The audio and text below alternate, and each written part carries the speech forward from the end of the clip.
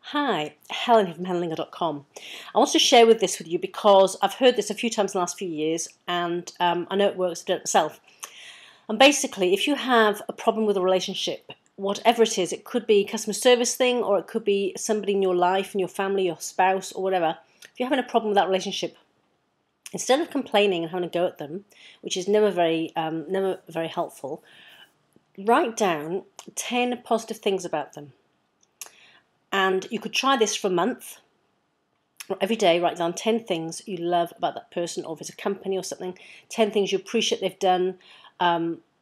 You can always find 10 things about something you deal with. It could be it's a close location to me, or the staff are friendly, or whatever. So you write down 10 things for a month and see how things change.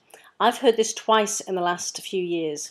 Like I say, I've tried it myself and it works, because what it does, it turns your focus round from being negative to positive, and by the law of attraction, what you put out that you get back. So next time you have a row with somebody or things aren't going well, write down 10 things every day for a month and see what happens. I look forward to your comments. Please let me know what you think of this video.